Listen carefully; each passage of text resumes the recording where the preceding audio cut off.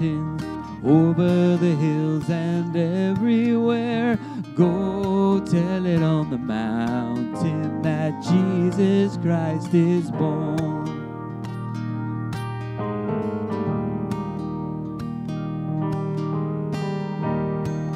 While shepherds kept their watching o'er silent flocks at night, behold, throughout the heavens there shone a holy light. So go tell it on the mountain, over the hills and everywhere. Go tell it on the mountain that Jesus Christ is born. Ooh, ooh, ooh.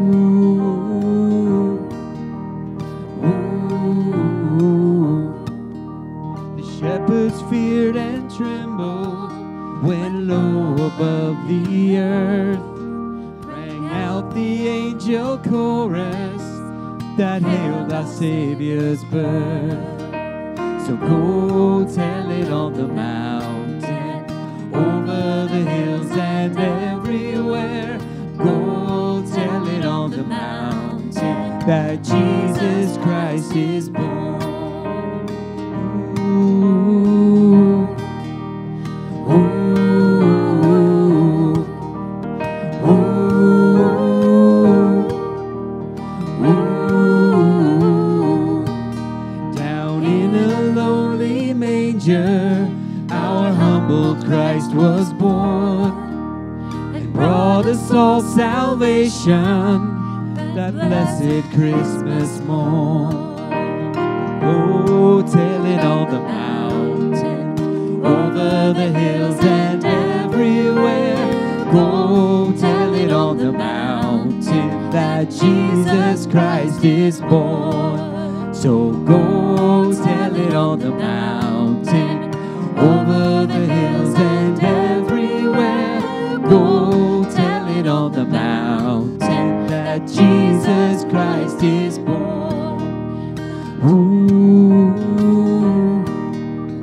ooh, ooh, ooh.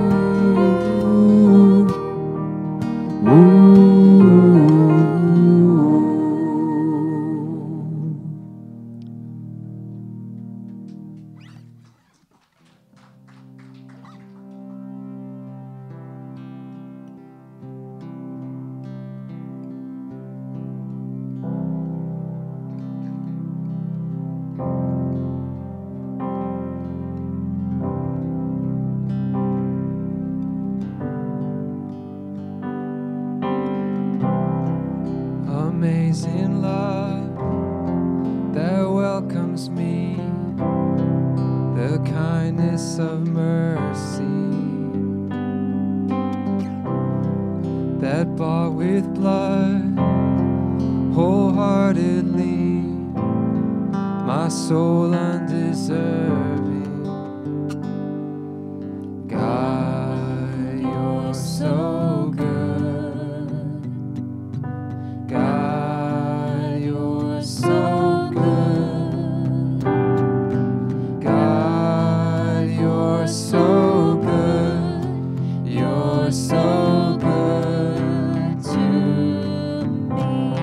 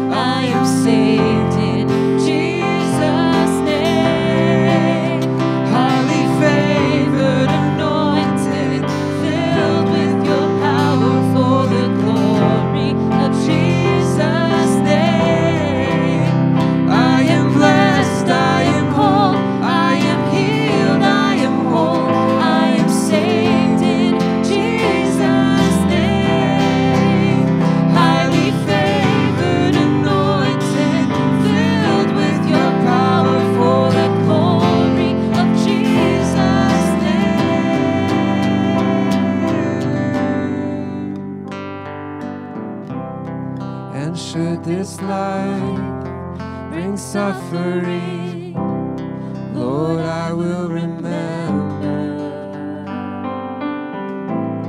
what Calvary has bought for me, both now and forever. God, you're so good. God, you're so good. God, you're so good. You're so good to me. One more time. God, you're so good. God, you're so good. God, you're so good. You're so good to me.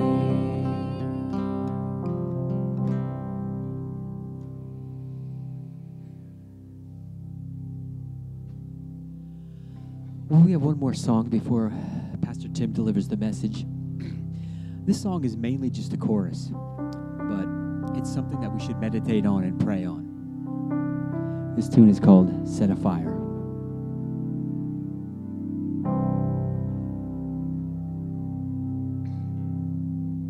Set a fire down in my soul that I can't contain, I can't control, 'cause I want more of you, God.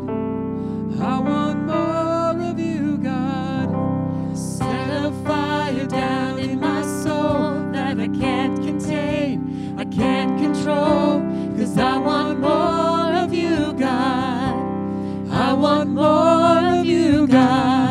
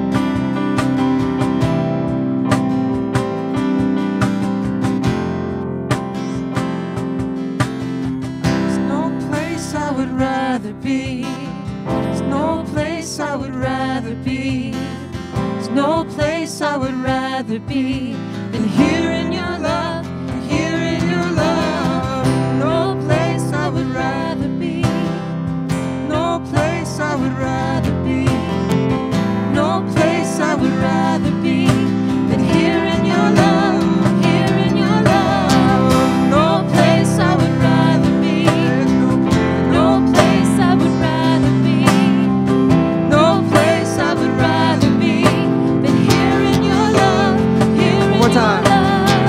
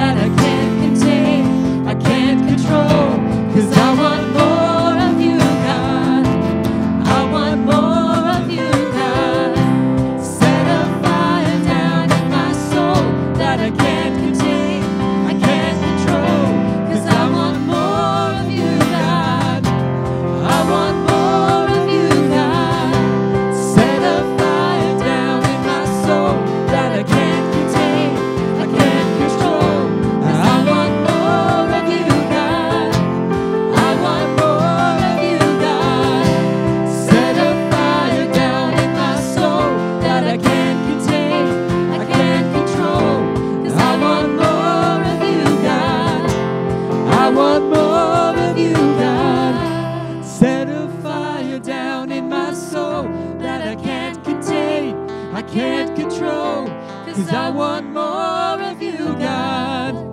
I want more of you, God. Oh, Lord, it's true. We want more of you. Father, we thank you for this holiday season, Lord, just for all the blessings you give us, Lord.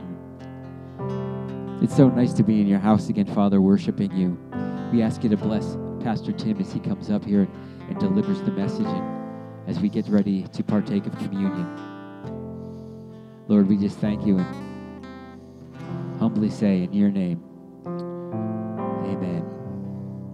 You may be seated. Well, it's great to see all of you back here. It's good to be back after my week off over Thanksgiving. And I do want to say thank you to all of you who contributed to the pastor appreciation gift the last time I was here. I loved all the cards, the remarks, the cash, the Dunkin' Donut cards. My mobile app is loaded up for some time, so thank you. One of the remarks I loved best in a card, it was one sentence. It said, "Pastor, you do a bang-up job." That just delighted my heart. So we have several opportunities for you to connect. It's really important that we not only gather here for worship on a Sunday, but that we connect with each other, throughout the week. And so the women are having their Christmas gathering here, 6 p.m. You can sign up for that. Oh, it's at Faye's house, right. I knew that. It's at Faye's house. The information is on the bulletin board in the hallway. You can sign up for the goodies, and some of you ladies have already done that. Youth, you are meeting tonight here. Parents, just so you know, for the time being, we're not providing food for the teens, so make sure you have them eat their grub at home before they arrive, okay? So parents, you got that? Good. All right. Also, we have an opportunity for you to connect with Christ during this Advent. We got like 15 copies of these Advent devotionals. They're in the Welcome Center.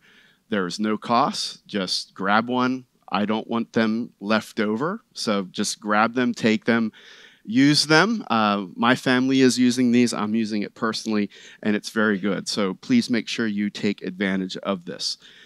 Speaking of Christmas, we have our Christmas services coming up December 23rd. And if you have your smartphone, what I want you to do is get it out right now. Yeah, go ahead, do it. Follow the pastor's prompts. Go to the app and open up FCC app. And at the top, you see Christmas at FCC. If you click on that, you go to the next slide, and it says Celebrate Christmas at FCC. If you press that button, there's all these neat little options here. Christmas at FCC, things to do this Christmas. We provided a list for your families to do some things. You can read the Christmas story with FCC. I created a 7-day Advent reading plan that follows along with the passages that I'm preaching in this message series. You can also see the upcoming message series in this Fear Not Christmas series. So what I want to direct your attention to now, if you press on Christmas at FCC and you scroll to the bottom, you'll see the Christmas service in 2 different times. What I need you to do, and I really need you to do this, if you're planning on coming to one of those services, you need to let us know. It's free, but we need to account for guests. So just don't assume that because you regularly attend here that there will be a seat for you, okay? So we need to know how many are coming at each service. So that's a link to Eventbrite, so please tell us if you will be coming. If you're afraid of the technology, just email us at info@forkscommunitychurch.org, and we can input that information for you, okay? Does everyone get that? Okay, great. So all things Christmas at FCC can be found on the app, all right? So please use that. And what we're going to do in next Sunday's service, you're going to get the opportunity to be like shepherds and go tell it on the mountain. So how we're going to do that is I want you to be thinking about this week, who am I going to invite to this service? And we're going to take time during the service next week, just a few minutes. We're going to provide you a sample text you can use, and we'll show you how to share this event with your friends so you can invite them, okay? Is that cool? Everyone on the same page? All right, be like robots and just go, yes, Pastor, we understand. Okay, Good. Now, today is special because it's the beginning of our comeback offering. It's our year-end giving campaign. If you recall, a few weeks ago when we first announced this, our goal is to close the gap in our budget. And we've asked you to pray and consider how God might use you to help us make our financial comeback. Please remember that 5% of all donations received this month are going to go toward On Mission Sports to help them and their ministry to youth here in the Lehigh Valley. So remember, as always with the offering, you can give in person out there at the Welcome Center on the app or through our texting feature. And let me just encourage you, one of our values here at FCC is to make bold moves for the kingdom of God. That's something I take seriously. And as Tori and I thought and prayed about how God was leading us to respond, we had been saving some money to repave our driveway this coming spring. We decided that this comeback offering is more important. So we're putting most of that money that we had saved for that already towards the comeback offering because we think, you know what, this is more important than our driveway. Our driveway has cracks, it needs sealing, but it can wait. This cannot wait here. So I'm asking you to follow my example and to make a bold move for the kingdom of God. It's really important that we end this year well and that we go into 2022 with great momentum. God's done some amazing things here this year, and we want him to do amazing things financially. So we're going to pray. We're going to commit this to God, and that we'll trust him.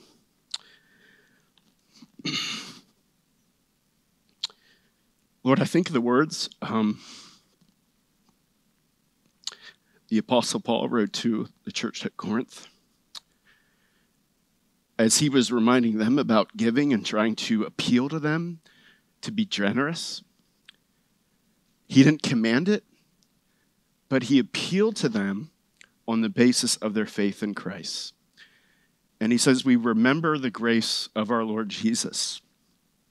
Although he was rich, for our sakes, he became poor, so that we through his poverty might become rich.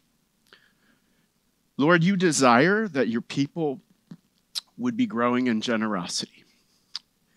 And I pray by faith that you would give us grace to maybe make that bold move today. That we would give generously and sacrificially for the sake of your kingdom.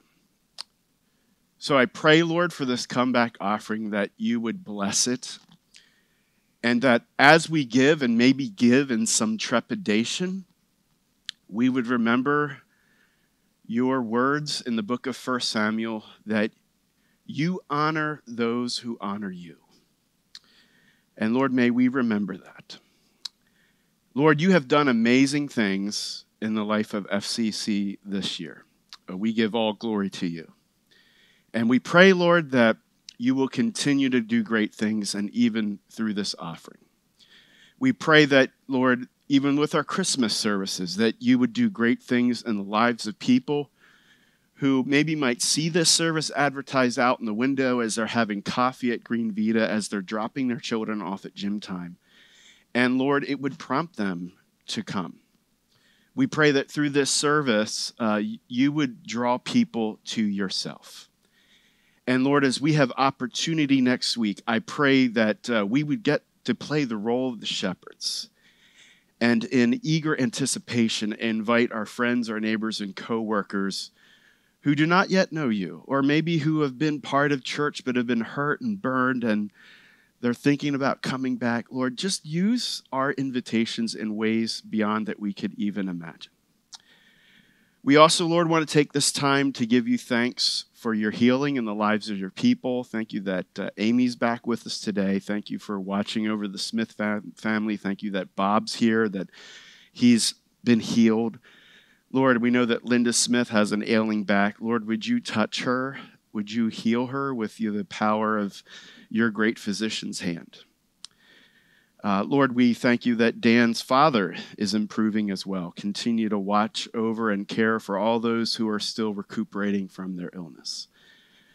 Lord, we thank you for your faithfulness to us in sending your Son, Christ Jesus, to show us what true humanity looks like, to be the final revelation of your truth, a truth in person. Thank you, Lord, that he came to die on the cross for our sins.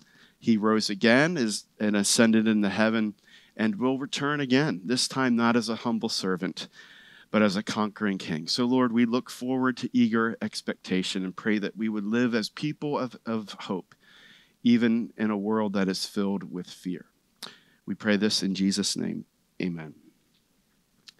So we're going to be doing an Advent reading each week here during Advent, and I'm a mess as usual. So this week, the Zook family, my wife and I, will be reading today's Advent reading from Luke chapter 1. No applause necessary. Okay, yes. She is better looking than me. I'm all distracted. Are you starting or am I? Okay.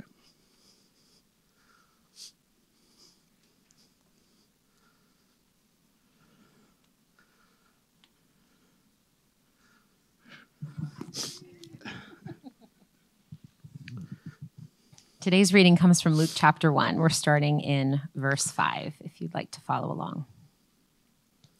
Luke chapter 1, verse 5. In the days of King Herod of Judea, there was a priest of Abijah's division named Zechariah. His wife was from the daughters of Aaron, and her name was Elizabeth. Both were righteous in God's sight, living without blame, according to all the commands and requirements of the Lord. But they had no children, because Elizabeth could not conceive, and both of them were well along in years. When his division was on duty, and he was serving as priest before God, it happened that he was chosen by lot, according to the custom of the priesthood, to enter the sanctuary of the Lord and burn incense. At the hour of incense, the whole assembly of the people was praying outside. An angel of the Lord appeared to him, standing to the right of the altar of incense. When Zechariah saw him, he was terrified and overcome with fear. But the angel said to him, "Do not be afraid, Zechariah, because your prayer has been heard. Your wife Elizabeth will bear you a son, and you will name him John. There will be joy and delight for you, and many will rejoice at his birth. For he will be great in the sight of the Lord, and will never drink wine or beer. He will be filled with the Holy Spirit while still in his mother's womb. He will turn many of the children of Israel to the Lord their God, and he will go before him in the spirit and power of Elijah, to turn the hearts of fathers to their children, and the disobedient to the understanding of the righteous, to make ready for the Lord a prepared people." "How can I know this?" Zechariah asked the angel. "For I am an old man, and my wife is well along in years." The angel answered him, "I am Gabriel, who stands in the presence of God, and I was sent to speak and tell you this good news. Now listen, you will become silent and unable to speak until the day that these things take place, because you did not believe my words, which will be fulfilled in their proper time." Meanwhile, the people were waiting for Zechariah, amazed that he stayed so long in the sanctuary.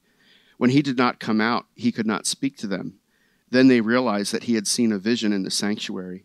He was making signs to them and remained speechless. When the days of his ministry were completed, he went back home. After these days, his wife Elizabeth conceived and kept herself in seclusion for 5 months. She said, "The Lord has done this for me. He has looked with favor in these days to take away my disgrace among the people." The word of the Lord.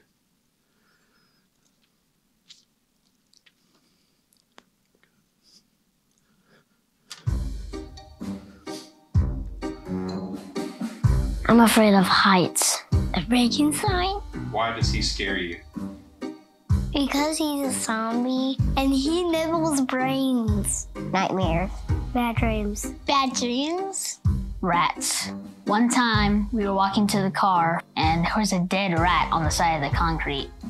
Well, almost dead, and he was just staring at us. When my mommy and daddy do a scary face. When I get in trouble sometimes. A ghost. A ghost? like a ghost or something, they like do this. Boo! Ooh. The tiger. They're super fast and it's impossible to get away from one. A weird guy. I'm scared of all bugs. Monkeys, because they're mean and sometimes they steal your car keys. My computer, when I try to log in, it says something went wrong. Please try again later. And it's so creepy. Scary movies. Skeletons. Skeletons do this, like this sound. It sounds like nibbling brains. When I hear the smoke alarm, I'm like, evacuate everyone, evacuate! And then robots do this. They do scary things like this. I am a scary robot. Watch out for those scary robots. That's all I have to say. Well, we can laugh at this lighthearted humor here from these kids, but you know what? It does reveal something about all of us. I'm sure if we could sit down with you and do an interview today, we would hear different fears that everyone has. And as I re-examined the Christmas story in preparation for this series, you know, I kind of reached this point where it's like, I don't know what else to mine from the Christmas story. You know, as a pastor, it's a challenge. Every year you're looking at this same story and you're always trying to find a different angle that's reaches people where they are. And something stuck out to me this year as I re-examined the Christmas story, and that is fear is very much part of the Christmas story. Fear. Yeah, it kind of goes against what we've been fed by Hallmark, the sentimental notion of Christmas. But fear is very much part of the Christmas story. In fact, the angels tell main characters in the Christmas story 4 times to fear not. And so what we're going to do each week during this series is look at each of those episodes where an angel tells a significant character in the Christmas story to fear not. So the first character that the angel Gabriel appears to, it's not Mary or Joseph, as you heard, but it's a man named Zechariah. Now, I realize that some of us here might be going, wait, I never heard of that guy in the Christmas story. Who's this guy, Zechariah? So Zechariah, according to Luke, he's part of the backstory. So what I want you to think, and to kind of set this up, is think of Star Wars. Does George Lucas just begin right with a grown-up Luke Skywalker who defeats Darth Vader? No, he builds this up. And that's what good authors do. Luke, being a historian, but also a good author, builds up to Christ, and he begins with the backstory. Not Luke Skywalker. Luke, the gospel writer. So notice how he begins here in Luke chapter 1, verses 1 through 4. He says, many have undertaken to compile a narrative about the events that have been fulfilled among us. He's talking about the events of Jesus' life. Just as the original eyewitnesses and servants of the word handed them down to us. So he's talking about the Gospels, like first written, handed down, the eyewitness accounts. So it also seemed good to me, since I have carefully investigated everything from the very first, to write to you an orderly sequence, most honorable Theophilus, so that you may know the certainty of the things about which you have been instructed. So that's written to us too, that we would know the certainty of the life of Jesus Christ, that these things did not happen long, long ago in a galaxy far, far away, okay?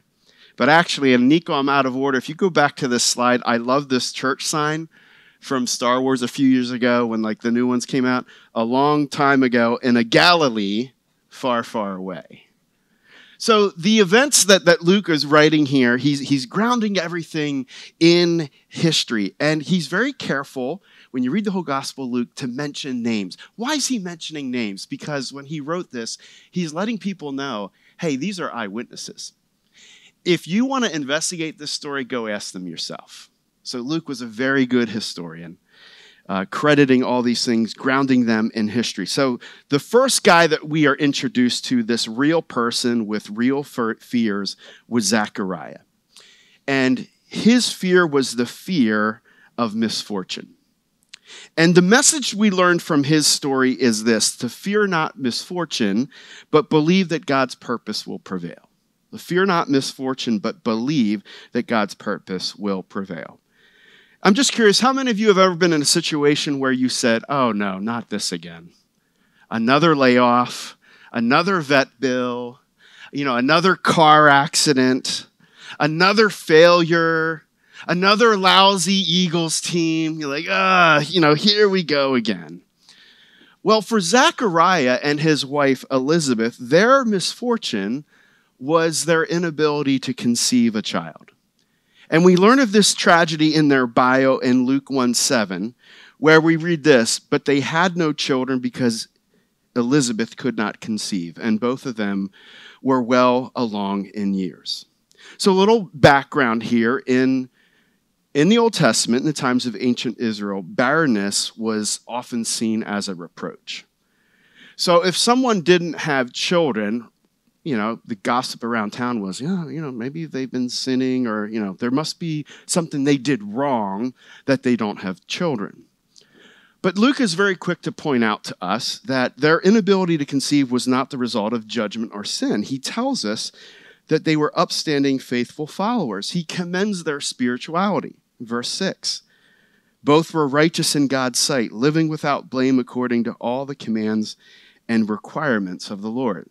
So their barrenness was not because of any sin. It wasn't a sign of God's judgment. And that's an important detail to remember, I think, even for us.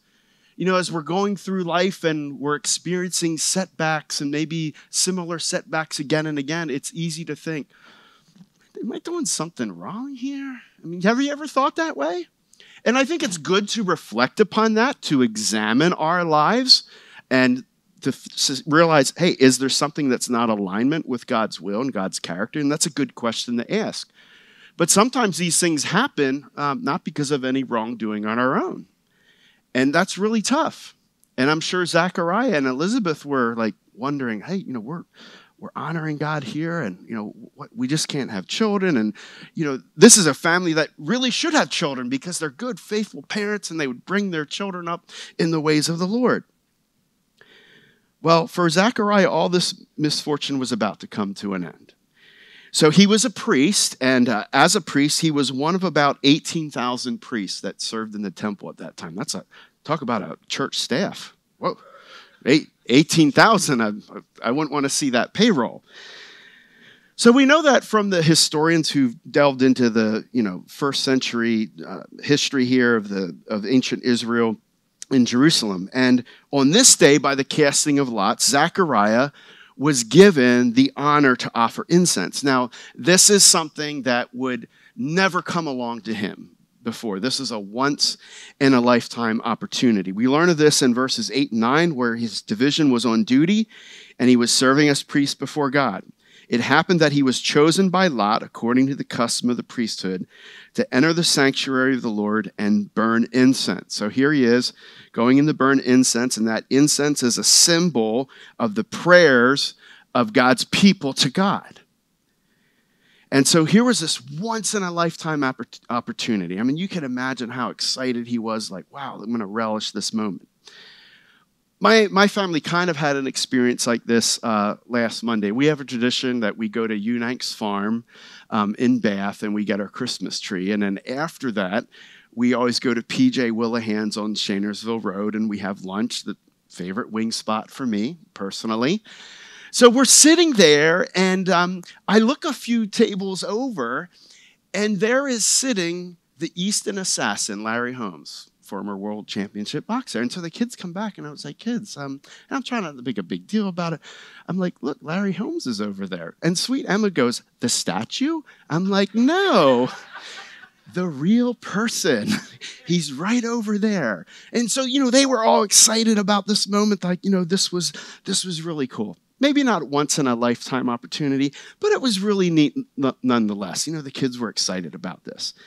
So think about Zechariah here as we return to him.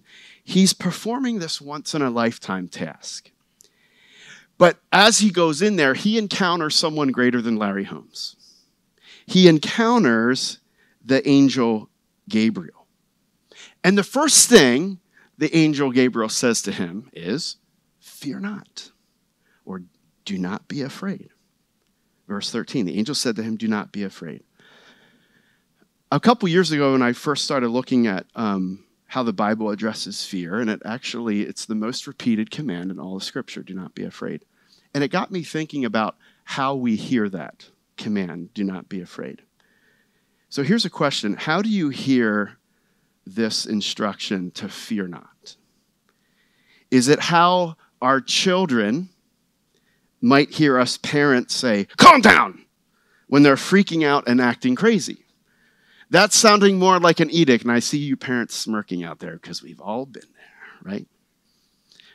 We say, calm down. That's kind of spoken more as a directive because we're annoyed and we want comfort back. Right, parents? Yes. No one's saying amen. Why is it? Yeah, I know, count on Mike back there. So Ed Welch, author of the book Running Scared, Fear, Worry, and the God of Rest, by the way, if that's something you really struggle with, worry, anxiety, I highly recommend you get that book. It's written by a very great counselor. And here's what he says about God when he gives this command. God never says anything just to get you off his back. Man, what a loving father. He never says anything just to get us off his back. And so that helps us understand how these words, fear not, are spoken. It's not spoken from a place of annoyance, but a place of concern and care. That God wants us to experience his comfort in times of fear. And so this angel comes to Zechariah and says, fear not. I want you to be calm. I want you to experience God's comfort. But more importantly, I want you to hear this good news I have for you. And the good news that this angel shares is remarkable for several reasons. Number one, just the fact that this angel has shown up and appeared to deliver a message from God to Zechariah signals that God is indeed on the move. So a little background, little history here. Up until this time, there has been what church theologians call the silent years, 400 years of silence where God has not spoken through a vision, dream, or a prophet. And so the people knew that God had promised a Messiah, and they're waiting, and they're waiting. Finally, that silence is broken with the appearance of this angel signaling to Zechariah and the nation of Israel, God is on the move. So this news is remarkable just for that. Secondly, it's remarkable because Zechariah received confirmation from heaven that his prayer had been heard. So after the angel says, do not be afraid, the very next phrase is this: do not be afraid, Zechariah, because your prayer has been heard. That's encouraging, isn't it? Has there been anything that you've been praying for and it seems like your prayers are bouncing off the ceiling? I think this passage encourages us not to give up, but that the ears of God are open to the prayers of his people. He hears our prayer. So don't give up praying. Jesus said after he gave instructions to the disciples about the Lord's Prayer, we learn that pattern of prayer. He says, ask, seek, knock. Meaning, you keep this up. You keep knocking. Just like your kids don't know when to stop when they're asking, can I have food? I'm hungry. Can I have a drink? Can I have that? You know, we parents, we get annoyed by that, right? But what does it reveal about our kids? They trust us. And therefore, they keep asking. Again, this childlike faith that we're supposed to have. We keep asking. So keep asking, seeking, and knocking. We learn from this passage that those who believe will pray persistently and wait patiently for God's purpose to prevail. You know, by the way, we have a prayer team, They pray each and every week before the service. They meet over in gym time at 10 o'clock. If you would like to be part of that prayer team, just ask. We'll get you connected. I really believe, although that prayer team is small in number, their prayers are effective. I think it's enhanced my preaching. I think it enhances everything we do. So you want to be a part of that prayer team, we'll get you connected so that you can keep praying for God's purposes to prevail not only in your life, but in the life of FCC. So again, another remarkable point here about this incident, this good news, is that probably most importantly to Zechariah is that they received the good news that they had long waited for, that he and Elizabeth will have a child. And we read about this in verses 13 to 14. Your wife Elizabeth will bear you a son, and you will name him John. Now, a little background here, and there's a lot of Old Testament echoes here. In the Old Testament, anytime God names a child, it means that this child is destined for something big. Because in ancient Israel, the father named the child. But when God names the child, it signals, this child has a divinely appointed task. And certainly this child would. This child would grow to be who we know as John the Baptist. And we learn about his divine calling in verses 15 to 17. I mean, parents, wouldn't you like to know this? I don't know, maybe I wouldn't. But imagine being told, hey, your child's going to grow up to be this, this, and this, and this. Well, that's pretty amazing. He will be great in the sight of the Lord. He will never drink wine or beer. He will be filled with the Holy Spirit while still in his mother's womb.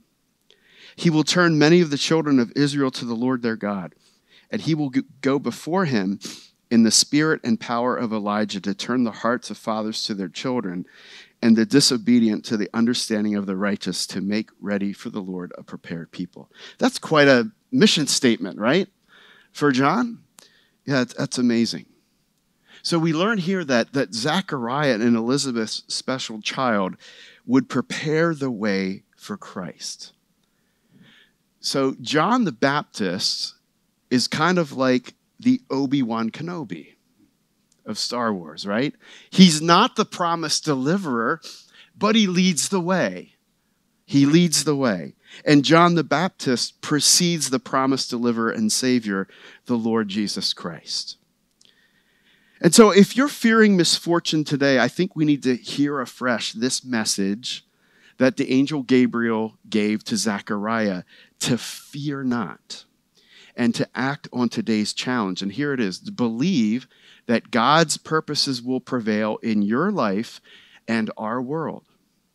Believe that God's purposes will prevail in your life and our world. The way that this passage is written, it's written to call upon us to believe. Zechariah was to believe the angel's message, and he doubted. He doubted. On one sense, you can't blame him, right? You can't blame him. He's like, well, how God? And because he didn't believe, he experienced temporary muteness. Now, I'm not saying that's going to happen to you. I hope that does not happen to any of us here. But, as I thought about this in relating just to even our history here at FCC, I have to admit that I think I was even plagued by some of this fear of misfortune. Because prior to getting this space, we had looked at so many other places in the past. They looked promising. And I was like, this could be the one. And then it would fall through. This could be the one. And then it would fall through. This could be the one it could fall through.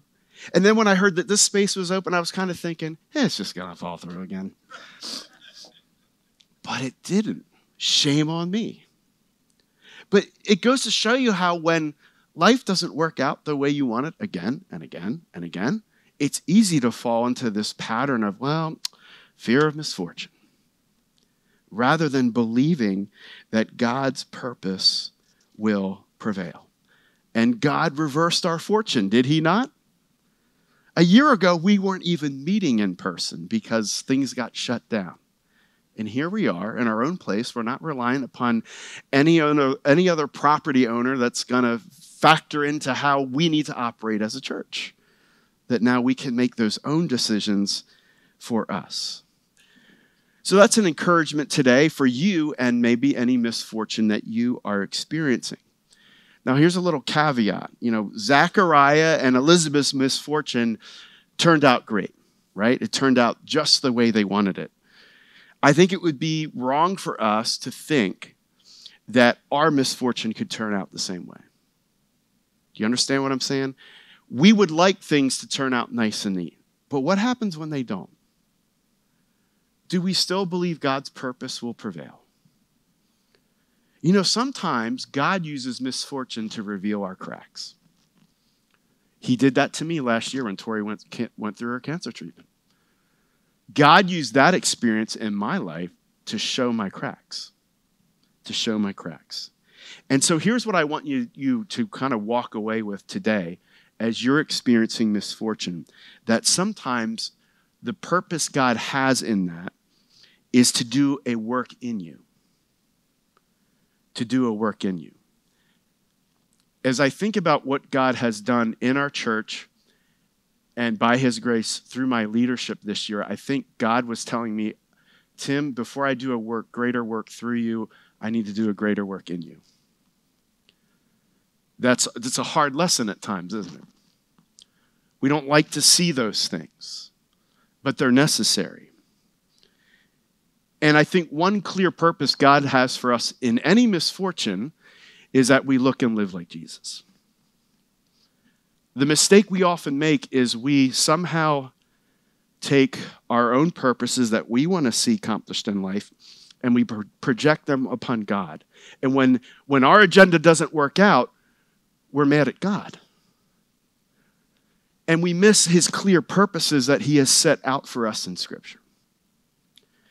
I'm a big believer when we focus on those clear purposes in Scripture, all those other little unknown details work themselves out. So if we're going through misfortune today, I think the big question I would probably ask you is what do you think God is doing in this to change you? To make you more like Jesus. That's why our purpose here at FCC is built upon that we want to lead people to love and live like Jesus right where they are. He doesn't want us just to stay as we are. He wants us to change. So that we get to go out and be the presence of Jesus right in our neighborhood, just like Jesus moved into our neighborhood. That's why we celebrate Christmas, right? He came into our world. So now we get to be like Jesus in our own community. We inhabit the world. We show people who Jesus is through our lives. Now that's a long story just to get back to here. In your misfortune, don't forget that perhaps the biggest thing God wants to do is to make you more like Jesus. So maybe instead of praying, God changed my circumstances, God changed me. I'm amazed as I read all of Paul's letters to the churches, going through different struggles, trials, tribulations. He never asked for their circumstances to change. But he does pray that Jesus changes them. I think that ought to make us pause and think as Americans when we say, Lord, just fulfill my dreams, make my life comfortable. Maybe God wants to make your life uncomfortable so that you can experience greater comfort in Jesus. I think that's what we need to remember. Believe that God's purposes will prevail in your life and our world. Well, you know why we can believe that? Do you know why we can believe that any circumstances God will use for his purposes? Because Jesus overcame the greatest misfortune, sin and death. He died on the cross, he rose again. And because of that, we can be more than conquerors through Christ. That's Romans 8:37-39. I'm not going to read it, but we'll just show it up there on the screen. There it is. Nothing can separate us from the love of Christ. Nothing.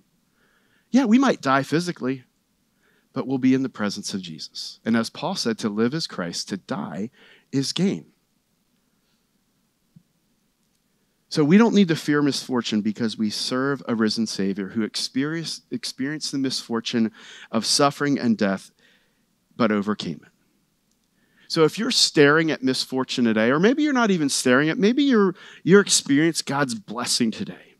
Relish in that, but just remember, tuck it in the back of your mind, to fear not. Believe that God's purposes will prevail in your life and our world. And of course, one of the things that Jesus gave us, a tool that he gave us to help reinforce this truth, is the Lord's Supper. The Lord's Supper. Hopefully you grabbed one of these cups on your way in. But in partaking of the Lord's Supper, we remember that God's purpose prevailed in Christ. And when we take this, we not only look back to Jesus' death on the cross, but we look ahead to the prevailing of his kingdom. Luke says this in chapter 22, verses 17 to 18. He took a cup, and after giving thanks, he said, "Take this and share it among yourselves. For I tell you from now on, I will not drink of the fruit of the vine until the kingdom of God comes." He's directing our focus not only back, but ahead to the future. And so as we partake of the bread and cup this morning, think of this as a foretaste of a victory celebration. We experience a foretaste of this great banquet that we're going to enjoy with Christ Jesus, our King, in the new heavens and the new earth. So I'm going to encourage you to pause in silence before we take the bread and the cup.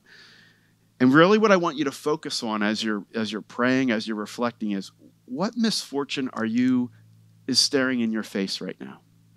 And think about how Jesus' death and resurrection can transform your perspective as you look at that misfortune. So let's pray.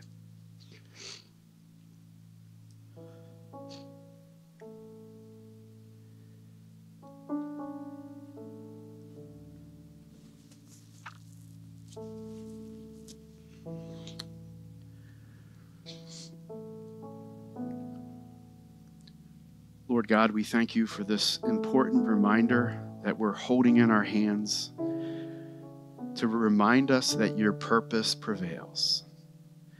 Your purpose prevailed in your Son who came, who took upon himself a human nature, who lived a humble life. He died on the cross. He rose again, assuring us that our sins have been atoned for. And we look to the future with great hope, knowing that he will come again. Lord, in a world that has so much uncertainty and trouble, so much turmoil and division and strife, may we not get caught up in the fervor of that fear, but may we remember that we are anchored in Christ and that we have a living hope. So, Lord, speak to the hearts of people here today who are afraid, who are facing misfortune.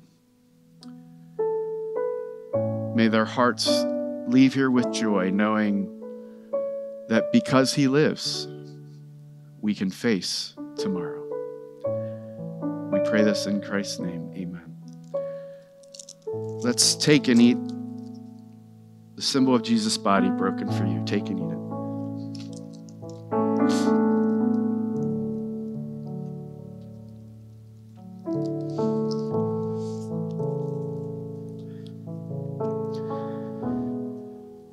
And then I'll read this verse from Luke 22 again. When Jesus said, "Take this and share it among yourselves," he's referring to the cup. And he says, "For I tell you from now on, I will not drink of the fruit of the vine until the kingdom of God comes." Let's take and drink the symbol of Jesus' blood shed for you.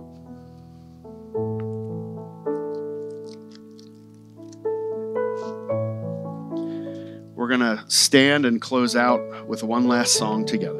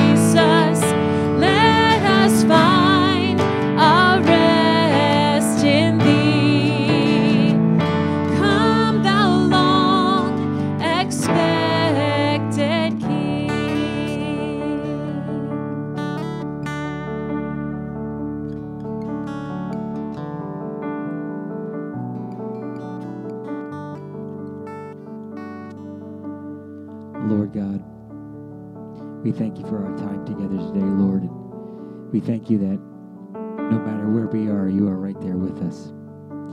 We ask you to bless us this week, Father, and in this upcoming holiday season, Lord.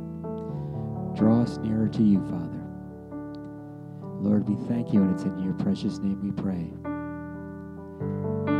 Amen. Thank you so much.